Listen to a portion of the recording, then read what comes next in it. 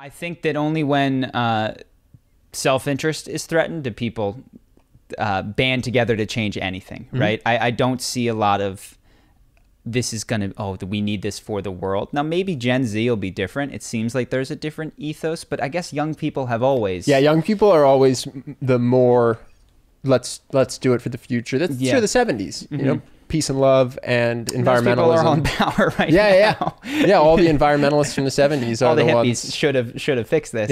Yeah. No, that's a general theme. So when you're young, you're ready to change the world. Yeah. You're idealistic. You don't think things are impossible or too hard. And you're not in the system yet. Community focused. Yeah. You're not in the system yet. You haven't been indoctrinated into your place of work for 12 years or whatever, you know? And then as you get older, you tend to become more focused on my own family and my own stuff. You tend to become more conservative, and you tend to realize that it's a little bit harder to do what you thought was so easy. If that is true, I wonder, I'm not sure that that's a pattern that has held or will hold. You know, some anthropologist of America can maybe tell me. But if that is the case, I wonder if it has to do with the fact that from 0 to 18, you're mostly taken care of. So like your needs are, you're not expected to be independent. And when things are provided to you, it's much easier to be like, we should share, we should do all of this. And then as you enter into the world, and then you start at the bottom of the working totem pole, and then you get a family that is dependent upon you, selfishness really re-enters the equation. And it's like, I gotta work, I gotta get this back to me and my own. And then you raise your own kid in relative security, and they go, we gotta... Well, I think it's partially that. I also think it's being in organizations and trying to, getting to the point of being a middle manager or something like that. Because when I was younger, it's like, oh yeah, why don't we just band together to solve the food problem for the world? And now I have a 9-person organization that I can't get to run smoothly. I go, oh my God, I can't organize myself, Charlie, and 9 other people to get YouTube videos up on time every week. We screw it up sometimes. And I'm asking that every corporation that has any input into seeds or fertilizer or whatever harmoniously exist like it's a game of The Sims. So I think you just realize that execution is tough. Look at Obama's healthcare thing, right? Like he was so philosophically excited about that. But then in an effort to push it through a 50-person Senate, 100-person Senate, 100-person Senate, he had to compromise and work and this and that and give. And now he's, you know, I'm sure it's something he's not even that stoked about.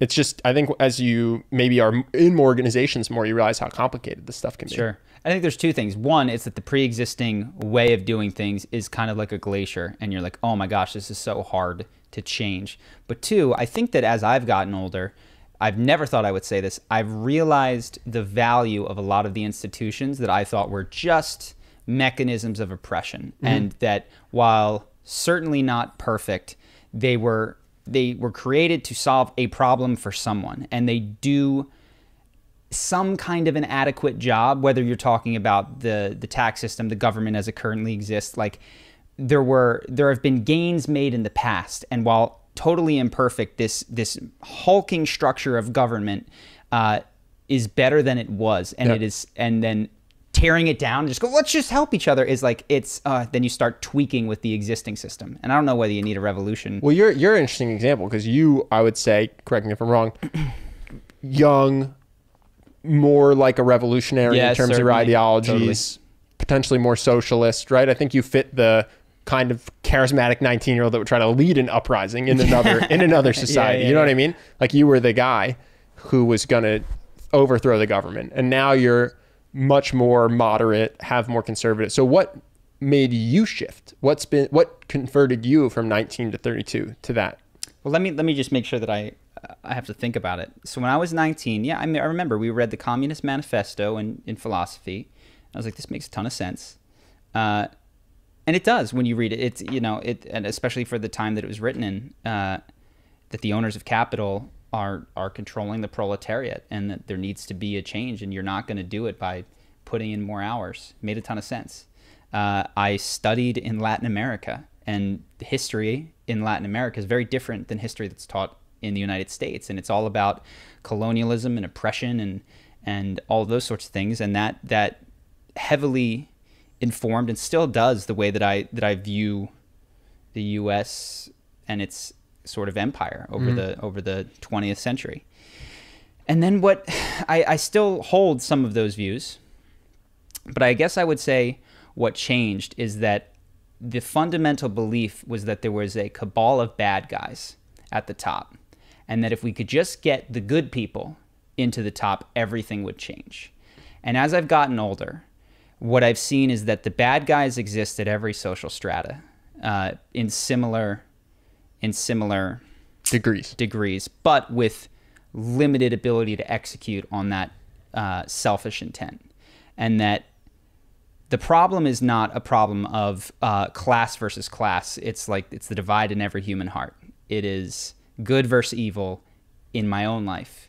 And that the only way to start to try to fix what is happening, this is the spiritual part of it, what is happening in Donald Trump's White House, or pick anyone's White House, is to figure out the evil that I am committing in my own life and go through the very grueling process of, one, identifying it, because nobody thinks they're doing anything evil, and rooting it out in my own life. Because if I can't do that, of course Donald Trump can't do that, right? Why would he? He's 70 years old and stuck in his ways. So if I, as a 32-year-old, can't figure it out, how could I possibly expect him to? That was the big shift, is seeing the people at the top of the pyramid as similar to myself. And then the solution is not in replacing them with people like myself, because I would probably do the same thing. It's in becoming the type of person who is less self-centered. So that's the big shift, I would say. And then what does that lead to? It leads to greater focus on small things, personal responsibility, and I don't know if it goes beyond that. Does that make sense? Yeah, it does. I also think there's a bit of the devil's in the details. Like, the more you think about something, the more you try to actually enact something, the harder it is to be an ideologue about it. So I'll get concrete with that. We know someone whose father died of brain cancer. Very sad. And they hate the government. They're very pro universal healthcare, right? And they think that's because it would have helped their dad, right? Until we talk to them about, well, would it have, given your dad's age and where he was at? It's possible that actually our universal healthcare wouldn't have covered it at all. And because there'd be no private insurance, it would have all been out of pocket. It might have been a worse system for him. And that's a real surprise, because it's easy to go, current system's bad, and a new system would fix everything. And it's a system where everybody gets food, everybody gets education, everybody gets this. And it's like, of course, that sounds wonderful. But yeah, okay, how then does that how do we occur? execute it? Yeah. And I think that's kind of going back to what I was saying. Like when you realize how hard it is to get 11 people to make a YouTube video once a week, you start to think about the execution of stuff. Whereas for me, when I was 19, I would never have thought of that. And if you think that execution is a problem, similar to what I said, you assume that, well, the problem can't be that it's difficult to do. The problem has to be evil people don't want to do it. Yeah. Selfish, evil people. And there is evil that happens in the world. I'm not saying there isn't. Of course. I guess what I'm saying is that it's the proportion to which it is occurring is similar at every social strata, but the outcome is, of course, higher, given those people at the top have the ability to start wars, control policy, and all that kind of stuff. Yeah, it just gets complicated. Like, people don't like that Zuckerberg will allow certain types of political advertisements on the platform. So they say he shouldn't be able to do that, which sounds nice until you ask about how would you like to execute that? Do you want a Facebook team to determine what's allowed to be shown or not? Because that might even be a scarier world. And so, I think that when you ask the question, well, how would you like to execute that? Things get complicated. And I think that's just something that experience shows you, which might be why as you get older, people are more hesitant to kind of tear it all down, because there's not a lot of brilliant, detailed suggestions for how to execute a better thing. I think there's got to be, and you have to at least give a head nod to when you benefit from the system, there's of course a desire to not tear whatever your own home down. But you think that older people benefit from the system more than younger people? No, I think that they've paid into a system and they are now getting the outcome of that, right? So they've worked a lot of their whole life in a capitalist society. They've accrued some wealth, and now it's like, no, I'd rather not pay for every kid's college. You know what I mean? Versus when you're in college and all you have is student debt, you're like, I want to get rid of this. But when you're 50, 60 years old and you did pay for your college and you worked for those 10, 20 years, you're like, I kind of think they should have to struggle because I don't want to cover it. So yeah, I don't know how I feel like we've meandered into a place that I don't really know what point I'm making. Why are you no longer a socialist revolutionary? That's the question. Yeah, I think it's because the big thing is that I assume that evil people were running the world, and I don't think that the people who run the world are any more evil than the average person on the street. I think that they have mechanisms of power which allow their evil to be magnified in a way that the person on the street just doesn't. Yeah, if you switched places, if you traded their places, Yeah. they would just do similar stuff. Exactly. You'd see nepotism and all the same sorts of things that you see. I mean, I told you about nepotism. Did I not mention this in the last podcast? I don't remember. Briefly. So Trump's White House, and then I was at Thanksgiving, and my one cousin who got a good job gave 2 or 3 jobs to my littler cousins. You know what I mean? They're 19 and 20, and they got all the low-level jobs at the company. Yeah. What do you know? Yeah. And it's like they're good. They got good grades. They studied. They all that. But come on, like this is how Trump's White House happened. Sure. It's the same thing. And I'm not saying that my cousin is a bad person for doing this. Of course, he wants to help out his little cousin who he knows and trusts. Almost everyone would be a nepotist.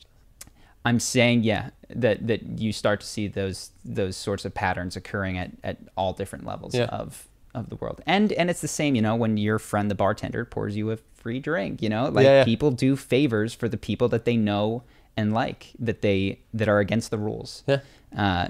So I see it everywhere. It just takes on a way worse outcome when it happens in the most powerful place on the planet. Halliburton. Anyways, we'll hop on. What else we got?